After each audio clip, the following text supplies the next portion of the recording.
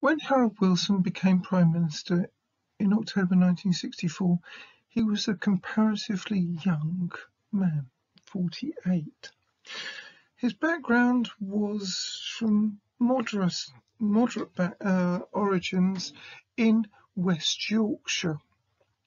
He'd gone to grammar school, he'd thrived, went to Oxford, took a good degree in politics, philosophy and economics, became an economics lecturer at Oxford, and then during the war served as an expert civil servant, having volunteered for war service, working alongside William Beveridge.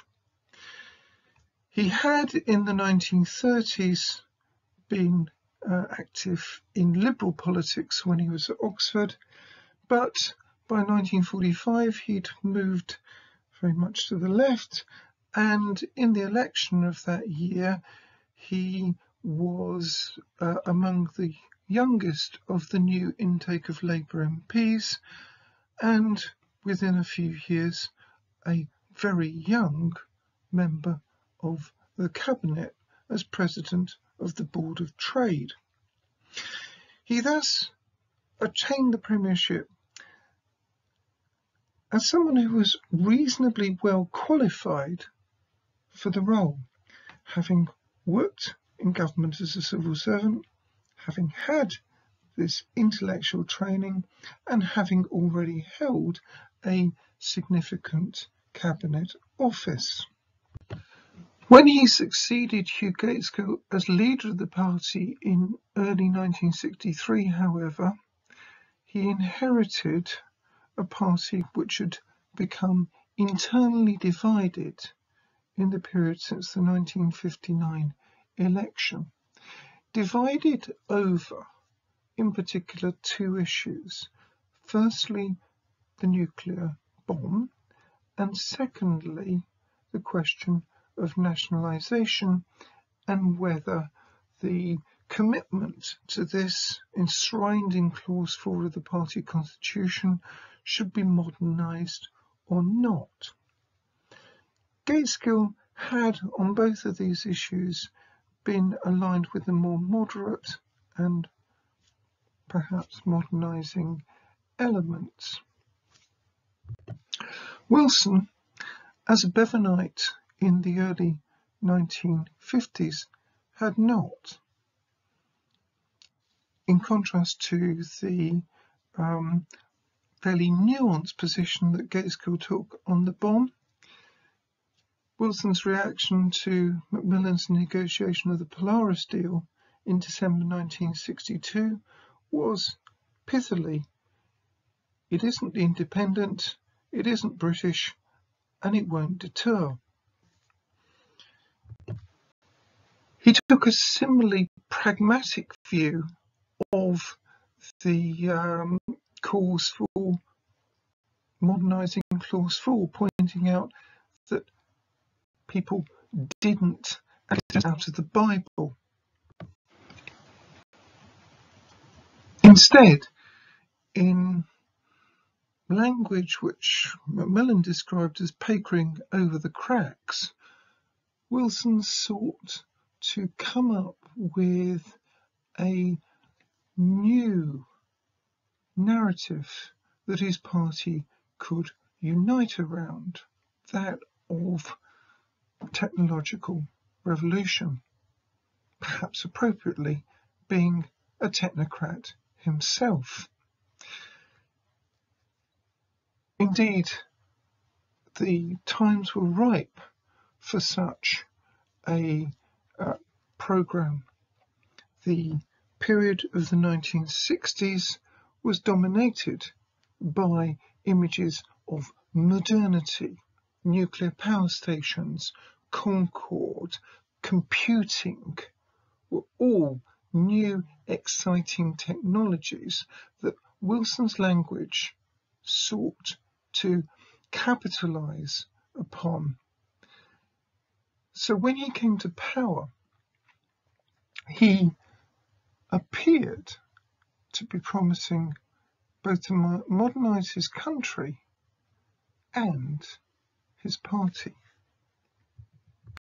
Wilson was adept at using props, important in an era in which television was coming to dominate political communications. He was certainly more adept at it than his Tory rival, Sir Alec Douglas-Home, who had succeeded Macmillan as Prime Minister in October 1963. Hume suffering from looking like he had a head like a skull, apparently, on television, and also coming across as being unconvincing on economics, not surprisingly for a man who'd spent almost the entirety of his political career concentrating on foreign policy. Instead, the technocratic Wilson could promise to deliver on the modernisation of Britain that Macmillan somewhat falteringly had tried to launch in late 1962. At the Labour Party conference in 1963, he promised the white heat of a scientific revolution, the development of a dynamic, classless society. He promised to reforge links with the Commonwealth, and he explored a series of major technocratic changes to the machinery of government in the run-up to the 1964 election, not least innovations such as the creation of the Ministry of Technology. In part, this drive was created by the competitive situation Britain found itself in the early 1960s, with relatively slow economic growth compared to the Wirtschaftswunder of West Germany, or indeed the apparent success of the Ministry du Plan of de Gaulle's France. This led to a British enthusiasm to try and find a mechanism to plan for more successful economic growth than had hitherto been the case. A process which had already begun under Macmillan, when in the National Economic Development Corporation Council, which Wilson inherited, they'd already been talking about trying to achieve a 4% annual growth rate in Britain, something that eluded both Harolds. Trying to grow the economy faster had a tendency to suck in imports. Indeed, the incoming Labour government inherited a trade deficit of 800 million from its Conservative predecessors, something which put considerable pressure upon sterling. There was some consideration whether the government should have devalued the currency at this point in time. A government with a very small majority of 3 and also did not feel able to do so. This is not least because, as Jim Callaghan later commented to me, that they felt obligated to those Commonwealth holders of sterling around the world. They were no more successful at shedding the Macmillan government's commitment to the Anglo-French Concord, a technological triumph but a financial disaster, though they did manage to cancel the TSR-2, an attempt to create an all-singing, all-dancing aircraft for the RAF, which proved prohibitively expensive, and the Labour government dropped that and bought American instead. They did, however, despite the pre-election rhetoric, remain committed to some high-tech, highly expensive prestige projects, not least the development of nuclear warheads, which took place under the Ministry of Technology, the minister of which was initially, ironically, a nuclear disarmer called Frank Cousins, the leader of the Transport and General Workers Union.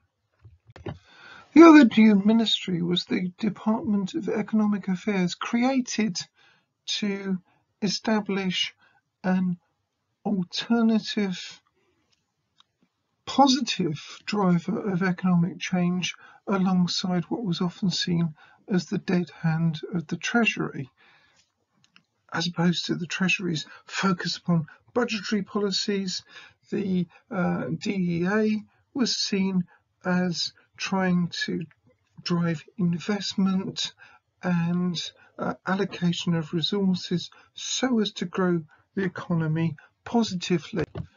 One of the instruments of the DEA and this industrial strategy was the Industrial Reorganisation Commission, which sought to pick national champions, merge firms together, and create thereby more efficient, more internationally competitive organisations.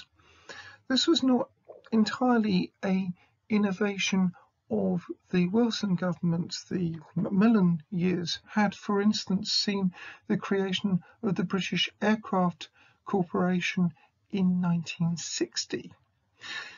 The Wilson years, however, took this somewhat further, trying to create large engineering corporations, the computer such as GEC, the computing company ICL, and the motoring conglomerate British Leyland. None of these proved particularly successful. Stitching together a number of medium-sized, not terrifically well-run companies into large, giant national champions didn't necessarily make those national champions any more efficient. Indeed, in many ways, the new merged companies were not really merged except as financial elements at all. The ambitions of the national plan launched in 1965 proved no easier to deliver. The perennial problems of over-ambition, setting too high targets, and the tendency of the British economy to suck in imports and thereby inflation tended to knock all of this awry, as we will see when we come on to the July days of 1966. How then could the government produce sustainable economic growth without running into this problem of inflation? The alternative was to reach for the device which had been used every so often by the Attlee government and the Macmillan government before them, which is the control of prices and income. Prices and incomes policy, however, did not prove any easier than it had been for Wilson's predecessors. One of the members of the Prices and Incomes Board, the academic Hugh Clegg, in his later book, How to Run an Incomes Policy and Why We've Made Such a Mess of the Last One, states, existing pay distribution is unfair. The chief cause of the pay explosion and a major cause of many other industrial relations problems is the growing realization of the injustice of our existing income distribution. All incomes policy which sustains existing relativities for long will be seen as unjust. The policy must therefore differentiate. Indeed, what he's spelling out there is that the very existence of government intervention in the wages market leads to increasing awareness of the unfairness of relative pay levels. It also led, as voluntary restraint moved to more compulsory forms of restraint, to political resentment, particularly after the sterling crisis of late 1967. So there were contingent factors which undermined all of the attempts at modernising devices and technocratic schemes that Wilson introduced or reprised from previous governments. These difficulties were not all immediately apparent. Indeed, Labour in the spring of 1966 comfortably won a 100-seat majority in the general election that they called having won the whole by-election. Thereafter, things got worse for them, particularly in the summer of 1966. First, there was the seamen's strike, which broke out in May, calling for increased pay, breaking the pay norm that the government was trying to impose, and reduced hours. After that was settled on the 1st of July, the government then ran into the balance of payments crisis, which has become known as the July 1966 may have ended with England winning the World Cup at Wembley on the 30th of July. 10 days earlier, Harold Wilson in the House of Commons was forced to announce emergency measures in face of the balance of payments crisis resulting from the seamen's strike. Various decisions by the American administration which had impacted upon the global economy and the resulting run on sterling. In his statement, he mentions, "I will begin with the measures needed to restrain private demand at home. The economy is carrying too heavy a burden of production financed by higher purchase. That means that too high a proportion of today's production is being paid for by a mortgage on tomorrow's earnings." Accordingly, there was a tightening up on consumption as well as on wages. As the leader of the opposition, another technocrat called Ted Heath, put it, vote Labour and pay later. The crisis also led to innovation in the field of fiscal policy. The Wilson government had already followed the tentative steps made by the Macmillan administration in the direction of capital gains tax and the introduction of corporation tax. In 1966, they followed this up with selective employment tax, effectively trying to use tax policy to shift production towards exports. Exactly the kind of problem which was driving the kind of crisis Britain was facing. The Land Commission, launched with a white paper in September 1965, was similarly intended to switch productive activities towards manufacturing rather than speculation and in land and the high development profits that could sometimes accrue to individuals. But watered down as it became to a purely advisory body, it did not succeed in producing a switching of British productivity towards export-led manufacturing as intended by the government. The last prong of these attempts to break out of the limitations that the July days made clear was the European probe that Wilson launched. to explore the possibility of reopening a bid to join Europe, which had been closed by General de Gaulle of France in 1963. Wilson was not a natural Europeanist, and some of his economic advisors, such as Tommy Baller, had warned in the period in opposition that the shock of competition with retooled European industry could be such that the British patient may not survive. However, by the mid-1960s, the need to reposition British industry and increase its access to the growing markets of continental Europe had led Wilson to reappraise this position. A probe was launched.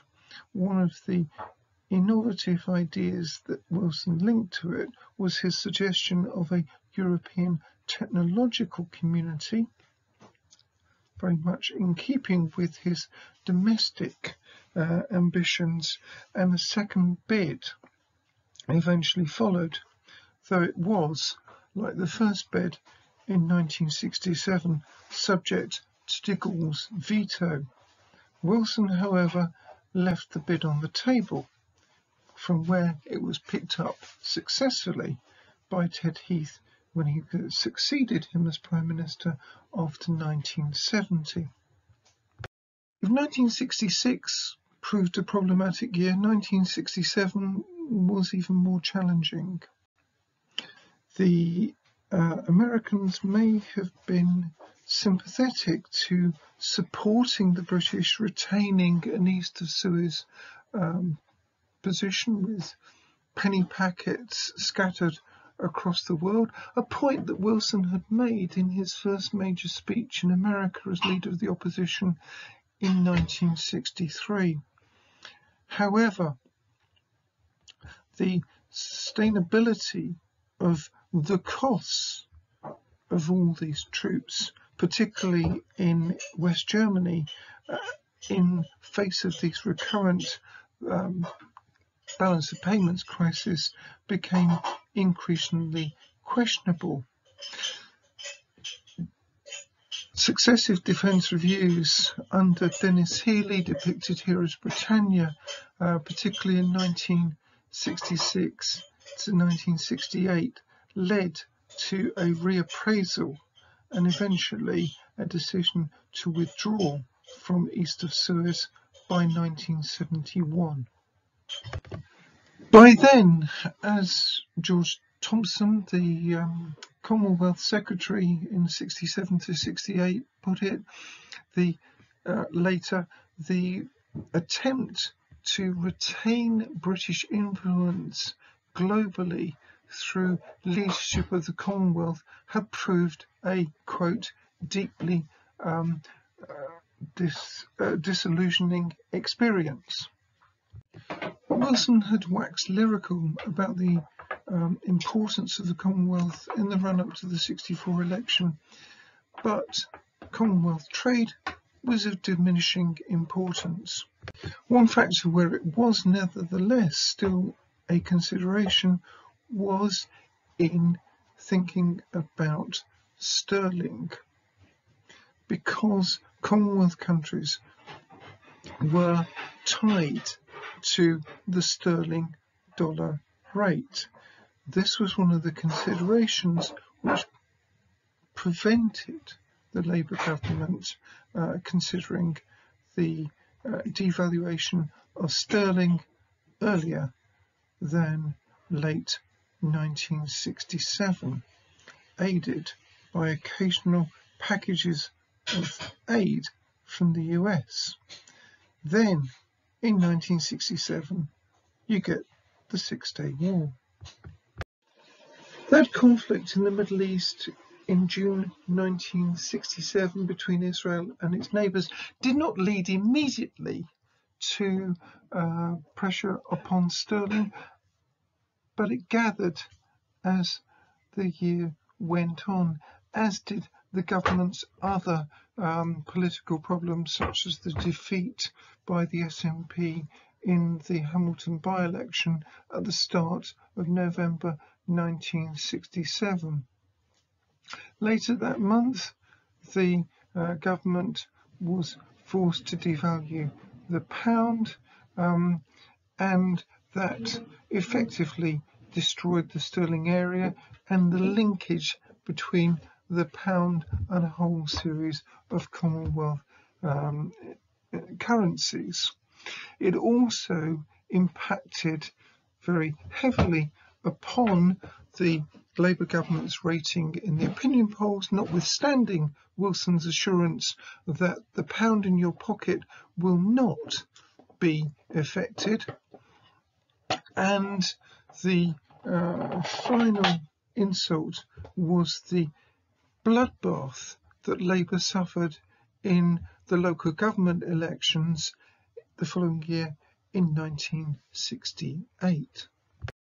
This perception that, as Wilson had put it, Britain was mortgaging its future and paying itself beyond its means was particularly expressed within the context of pay policy and the way in which wage push inflation was felt to impact upon the productivity or lack of productivity in British industry.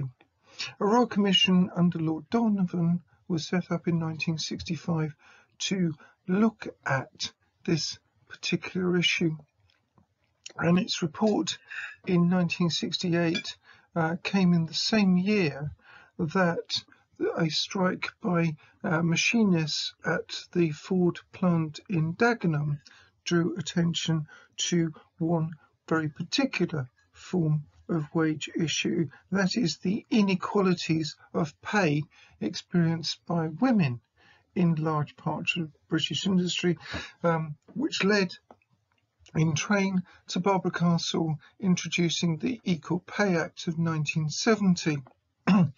In the interim, Barbara Castle also looked at how to tackle these problems of workplace industrial strife, not least in her white paper In Place of Strife in 1969. She was in charge of prices, labour and productivity, and saw resolving these kinds of issues through, for instance, introducing pre-strike ballots as a means of managing these kinds of pressures. Indeed, if the government was not able to deal with what increasingly looked like overmighty subjects amongst the trade union barons, the famous line of Harold Wilson to the head of the Amalgamated Union of Engineering Workers, Hugh Scanlon, "Get your tanks off my lawn, Hughie," being a case in point, led to perceptions of governmental overload and ungovernability, which were to bedevil Britain in the 1970s. The reform agenda of the government focused upon the economy, but that wasn't the only issue that Wilson gave attention to. Some of this was forced upon him by the rise of nationalist challenges in Wales and Scotland, the start of the Troubles in Northern Ireland, and the willingness of the Conservatives to try and steal a march over Labour by bidding to be more in favour of devolution in Scotland than their opponents were in Heath's Declaration of Perth in 1968. All of these pressures led Wilson in the end to set up the Kilbrandon Commission into the Constitution, looking at the relationships between the various territorial elements of the United Kingdom. Kilbrandon didn't, in the end, lead to very much. It was in the more technocratic, administrative areas of policy, reflecting Wilson's own particular interests and aptitudes that perhaps more success was garnered. First off, we might mention the Fulton Commission set up in 1966 to look at reform of the civil service, the first such report to be commissioned for over 100 years, culminating in a list of 158 recommendations, looking at one of those elements of the establishment which had come under so much criticism at the start of the decade. Among the results of this was a civil service college, the civil service department, and eventually the hiving off of certain public services into what were called under the Thatcher government executive agencies, though the first of these, the post office, was effected at the end of Wilson's period in power. Another way in which he attempted to improve administration was by the importation of the idea of the ombudsman, the parliamentary commissioner for administration, from Sweden in 1969, charged with reviewing the effectiveness and quality of administrative procedures in British government. Other areas of change, however, proved more frustrating. Reform of the House of Lords was defeated by an unholy alliance between the Tory right and the Labour left for very different reasons. Electoral reform was not something that the government was necessarily hugely keen on, but they did at least reduce the voting age to 18 in 1969. In retrospect, possibly the most innovative or important of the modernising measures carried out by Wilson's first government came from the later period of office from 67 onwards, but were not primarily associated with him. You have the gradual abolition, effective abolition of the death penalty for murder. You have the Abortion Act of 1967, which legalises abortion of a pregnancy. You have the Sexual Offences Act 1967, which legalised homosexual acts between gay men in private if they were over the age of 21. And you had the liberalisation of the divorce laws in 1969. These were all measures which have been more associated with Roy Jenkins, the man pictured here, although by the time most of them were passed, he had already moved from the Home Office to the Treasury. Furthermore, most of these pieces of legislation were originating as private members' bills, though it was, of course, the government who allowed them time to pass. The extent to which this was an innovation can be debated, as Mark Jarvis has shown in the book pictured here. Quite a few of these processes of liberalisation had already originated under the Tories, and particularly Rudd Butler's spell at the Home Office in 1957 to 62. Nonetheless, in terms of how people see this government, these were among the most important modernising measures. This liberalism only went so far, as was exemplified by the crackdown on private radio stations in 1967. It was not until 1973 under Ted Heath's government that commercial radio was allowed to take off in Britain. There was more success in modernisation in the field of education. A particular example was the creation of the Open University in 1969. Wilson believed that this would help to build a more competitive economy and also promote greater equality of opportunity and social mobility using the new technological opportunities that television and radio brought. Is thus very much of a piece with Wilson's modernisation schemes. The advancement of egalitarian access to education was also taken forward by Tony Crosland's Circular 1065 as Education Secretary in 1965, which authorised local authorities to plan to convert schools to comprehensives, a process which on which the party have been balked in the late 1940s, but was to be taken forward very rapidly in the late 60s and 1970s. Some aspects of the drive for egalitarianism could, however, be seen as problematic.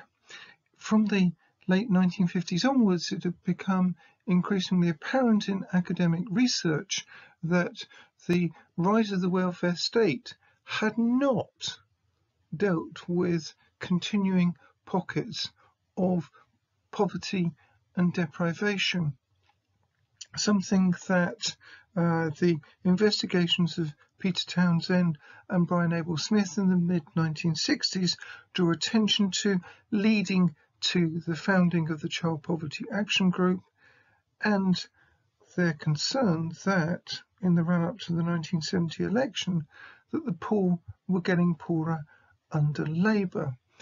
The creation of new towns as well had moved people out from inner city Britain in the late 1940s, but by the late 1960s there was an increasing awareness that this had led declining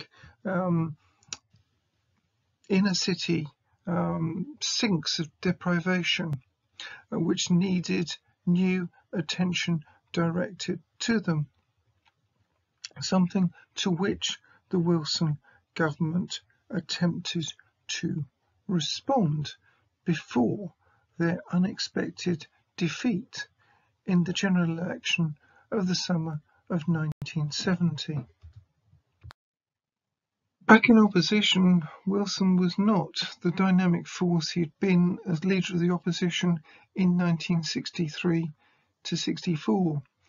He wrote a massive slab of a memoir, The Labour Government: A Personal Record.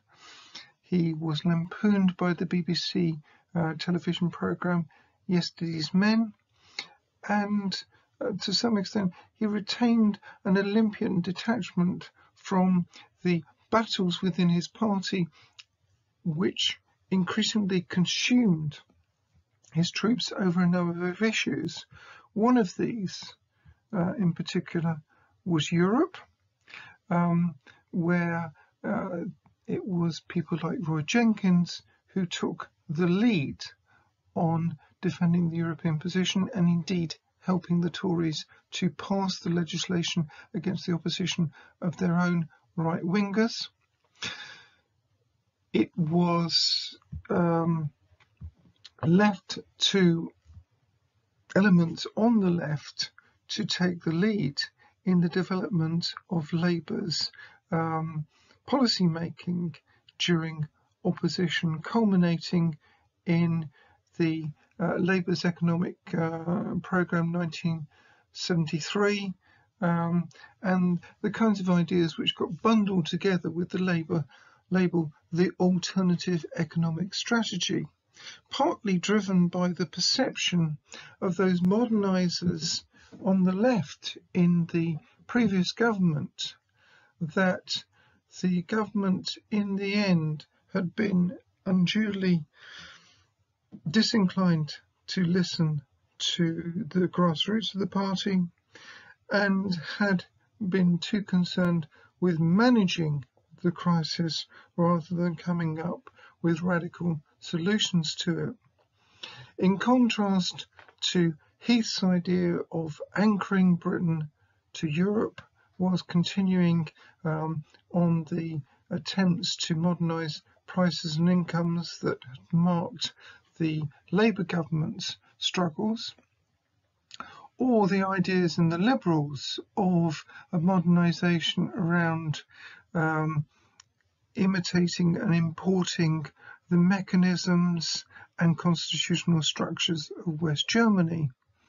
The left went off in favour of a policy of high tariff walls, and this was designed to enable a defence of British living standards against what was seen as the cold winds blowing from the economy in the rest of the world, particularly in light of the energy crises of the early 1970s, such as the oil price hike of 1973, around the time of yet another war in the Middle East.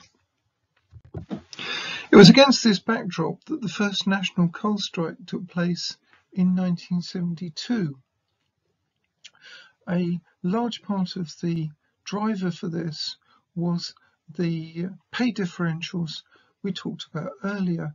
Miners' real pay compared to their peers in other industries had fallen considerably since the start of the 1960s, and so the strike was in part about re-establishing the miners' position within the working class pecking order. It was a strike which culminated in victory for the miners in February 1972, and this image of industrial chaos and strife was the opportunity for Labour to come up with another device for papering over these particular cracks, the notion of the social contract.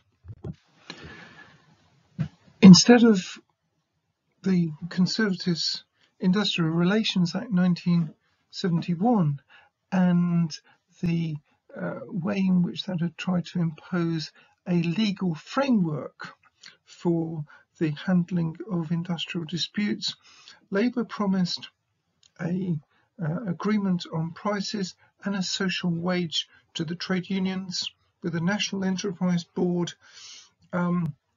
to direct the kinds of modernisation Wilson had attempted in the 1960s, and compulsory planning agreements with private industry, so as to return to these kinds of ideas of driving efficiency and productivity forward. This, in the 1974 general election, held against the backdrop of a second miners' strike, for sufficient people in the country, was enough for Labour to limp home as a minority government, having won fewer votes than the Tories in the general election of February 1974. The miners' strike was settled at some expense, and in October that year Labour were able to win a second general election with a narrow majority. Wilson's brief second term of 1974 to 76 nonetheless faced a host of other challenges. There were anxieties about comparability,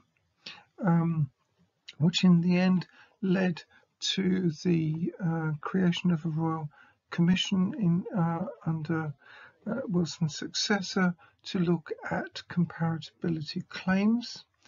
There were problems in Northern Ireland after his abolition of Stormont, the Northern Ireland Parliament, and attempt to create a power-sharing executive between the various parties in Northern Ireland, which founded on the Ulster Workers' Strike in the summer of 1974.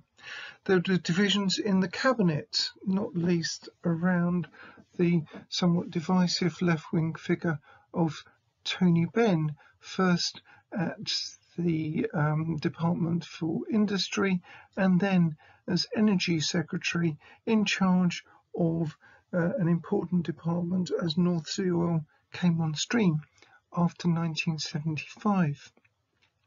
Not least, these divisions were over the continuing fights over Europe.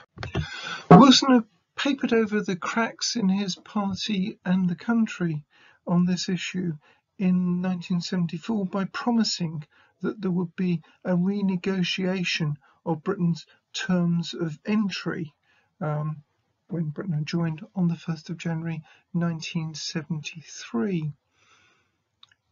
This culminated in a somewhat cosmetic exercise, which was then ratified in the 1975 referendum by a 2/3 majority. Wilson, in that particular instance, was astute enough to avoid himself getting drawn into the debate. He left the argument up instead to a highly effective cross-party coalition of business and political leaders, whilst their opponents were a ragtag assemblage of various seeming mavericks and misfits whose inability to agree amongst themselves undermined their ability to make a coherent case against the modernity that entry to Europe at the time promised. So, in that sense, Wilson ended his period with a successful exercise in modernising at least Britain's relations with the rest of the world. Modernising the economy proved more challenging, not least as the phenomenon known as stagflation, rising unemployment alongside rising inflation, became one of the characteristics of the 1970s, particularly as inflation really took off to around 20% in the mid-1970s. So how can we conclude this review of Wilson as a moderniser? In origin, he was a successful and, for some time, a charismatic leader who was arguably blown off course by what his predecessor, but one Harold Macmillan, had called events, dear boy, events. We also mustn't exaggerate the extent to which the problems that confronted Wilson were themselves tractable. There was plenty of structural problems within the British economy which militated against the kind of modernisation Wilson sought, both internationally and nationally. He proved successful at repeatedly papering over the cracks, uniting his party around particular solutions, and in the end he was a remarkably successful leader of Labour, the only man, apart from William Gladstone, to have won 4 elections. Ultimately, Wilson was a pragmatist whose governments left important legacies, particularly in those areas of social and cultural policy that Wilson himself didn't focus on. In the more technocratic and economic areas for which he was arguably more prepared and on which he focused more, the record is more mixed. He does come across as someone who was attempting to drive forward a more socially democratic and indeed more socially just country and economy, though some of his interventions, such as the selective employment tax, arguably didn't necessarily always support such solutions. Fiscal policy under Wilson was broadly, if mildly, progressive in this field.